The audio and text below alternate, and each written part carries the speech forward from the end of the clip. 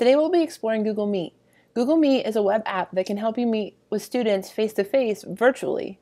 Before we get started, don't forget to subscribe and hit the bell to enable notifications for our channel by clicking our logo during the video. Also leave us a comment or check out our related videos by clicking the pop-up cards in the upper right-hand corner. Here's how to get started with Google Meet. First, go to meet.google.com. Tap on Join and Start a Meeting, and name your meeting.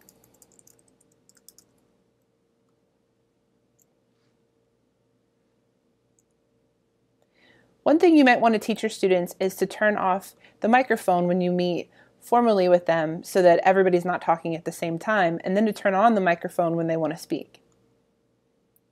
I'm going to tap Join Now. Notice that when I tap Join Now, I get a URL for this meeting. I'm going to go ahead and copy that URL.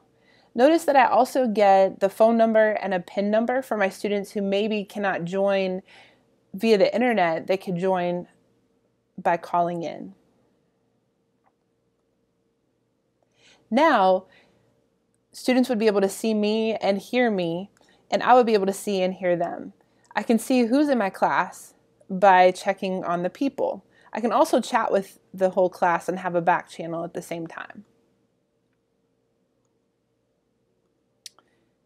I can turn on closed captioning, and that will transcribe everything that I'm saying as I'm saying it.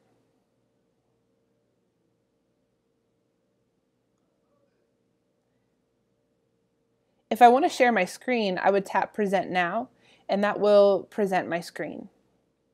I could show class materials, PowerPoints, whatever I need to my class.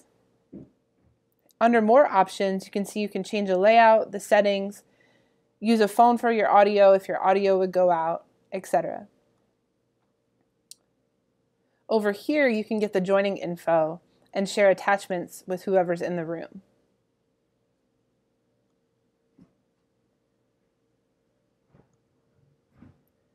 I'm going to end the call, and I'm going to show you where I would put that link. So I would come to my Google Classroom. I would say virtual meeting today at 8 a.m. And then I would add the link here. Any student or any person who has that link will be able to join the classroom. Another way that you can do this is to use your calendars. So if you're familiar with Google Calendar, you know that each Google Classroom has a calendar associated with it. So for all of my Google Classrooms, each one has its own individual calendar. When I tap on Calendar in Google Classroom, it shows my calendar for all my classes. But if I go to a specific class, it will show the events for just that class. So another way to schedule this is to use your Google Calendar.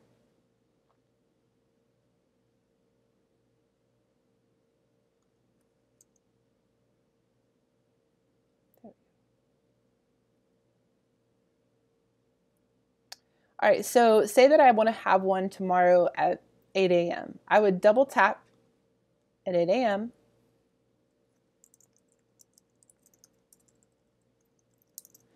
Check my time, make sure that's what I would like it to be. And then what I want to do is I want to add conferencing. So I'm going to add Hangouts Meet. Notice that I get that URL again. And if I hit the drop down, it will also give me the phone information. It will also send students a notification 10 minutes before. Now I want to make sure that it's chosen the right calendar. So when I click on my calendars, I want to make sure I go to my e-learning demo. And I can also add a description here.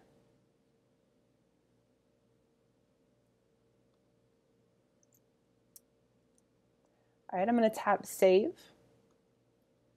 And you'll see that that added to my calendar. It will also add to the students' calendars right in Google Classroom so that they'll know that they have that coming. So there are two different ways that you can add your events to Google Classroom. One last thing is, as you're meeting with students in Google Meet, you can record your screen so that if a student is unable to join, they could watch the session later. Google said that they'll be adding this feature soon to Google Meet, but in the meantime, you can use your favorite screencasting tool. Many of the free screencasting tools are giving away pro versions right now so that you can record for longer than 5 minutes. So be sure to check out their websites if you'd like to record the session. So again, that's how you can use Google Meet to conduct a virtual class. Thanks for watching. Be sure to like, comment, or reply to one of our other videos or share the playlist below. Subscribe to our channel and enable notifications so that you don't miss out on the next episode. Don't forget to check out our other resources like the Discast podcast and see what else is going on in Horry County Schools. Be sure to follow @DearDisses on social media or contact us via email or our blog.